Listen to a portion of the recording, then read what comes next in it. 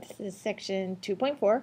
We're going to focus on equations and inequalities, and our essential question is, how do you tell the difference between an expression, an equation, and an inequality? Okay, so let's start with a little bit of background. When we talk about expressions, they're very different things than equations. You guys know that I tell you all the time that language matters. So you have to know what it means when I say, look at the expression. So expressions are made up of basically three things: constants, variables, and operations. So remember, constants are just numbers like 3 or -2 or whatever. Variables, of course, are letters that represent unknown quantities like x or maybe a, or maybe even 3x could be a variable term. And then, of course, our operations are addition, subtraction, multiplication, and division. So an example of an expression might be 3x plus 2. We have a variable term, we have an operation, and we have a constant. We could have 5x over 4 minus 9. That is also an expression. We've got a variable, we've got division, we've got subtraction, we've got a constant. Even if you just had -4, you could even consider that an expression, even though it doesn't have a variable. It's just a constant, so that's part of what makes up an expression. Now, equations are different. Equations have to have two equal expressions.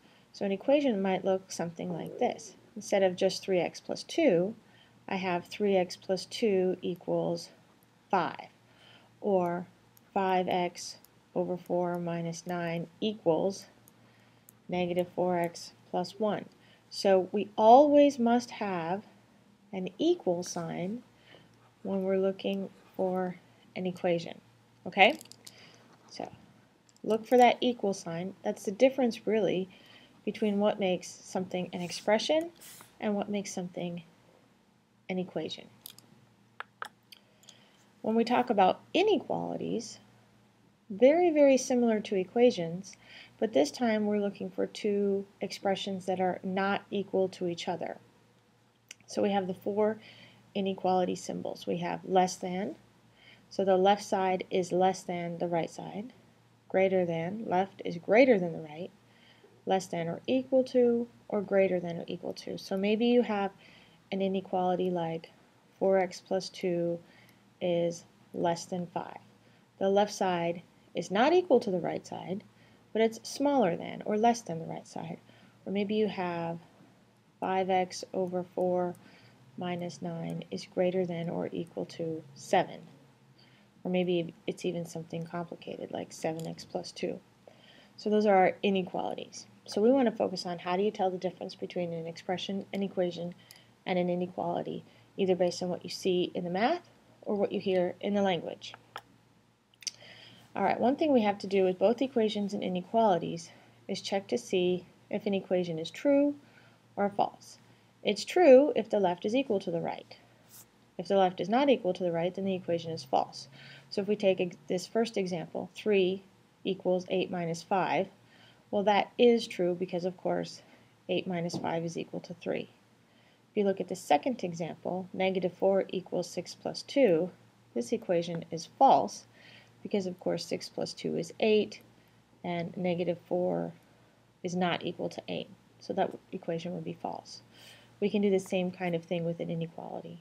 If the left meets the condition that's compared to the right, so in other words, if you meet the condition of the inequality symbol there, then the inequality is true. So for example, in the first one, 2 is less than or equal to 8. That's true because, of course, 2 is smaller than 8. If you look at the second example, 3 is greater than 9. That's false because, of course, 3 is smaller than 9. So that's just a check to make sure our equations and our inequalities are either true or false. Knowing whether they're true or false is important for us to be able to check to see if something is a solution. Okay, so when we plug in a value for a variable into an equation or an inequality, that statement will either be true or false. In other words, the equation or the inequality will be a true or false. If it's true, then we say that that value is a solution. Sometimes there's one solution to an equation, sometimes there's more than one. Oftentimes there's more than one solution to an inequality. So let's look at an example. Is 2 a solution to the equation 4x plus 1 equals 9? So to do that, we want to replace the variable with the value. So this would become 4 times 2 plus 1 equals 9. 4 times 2 is 8. 8 plus 1 is equal to 9. 9 equals 9. So 2 is a solution. If you look at the next example, is 3 a solution to that same equation? This time we're not so lucky.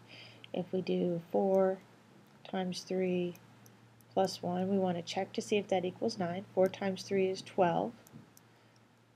12 plus 1 is 13. 13 does not equal 9, so 3 is not a solution to that equation. Let's do one with an inequality. Is x equal 4 a solution to the inequality x plus 5 is greater than 11? So let's just start with writing the inequality. Now let's replace our value of x. We'll evaluate. So 4 plus 5. 4 plus 5 is 9. 9 is not greater than 11, so you might want to put a slash through that. So no, 4 is not a solution. A lot of times I'll abbreviate solution with SOLN. So you might want to write that down because we have to know what our abbreviations mean. SOLN is our abbreviation for solution, and I'll use that quite a bit throughout the year. Okay, let's just do one more example. In this case, let's use mental math to solve this equation, and then let's check to see if our answer is in fact a solution.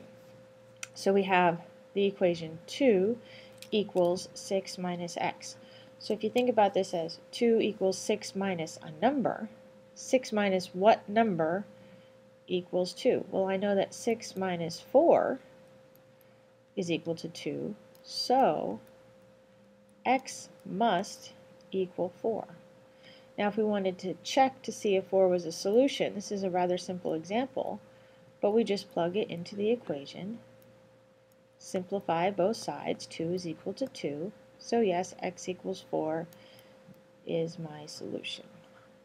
Alright, and so these are the types of problems that we'll be working with in this next section. Identifying if something is an expression, equation, or inequality. Determining if an equation or an inequality is true or false. Checking to see if something is a solution. And using a little bit of mental math to solve some simple equations. Okay, so you know the deal. That's next. Do your summary, do your left-hand column questions, and bring those to class.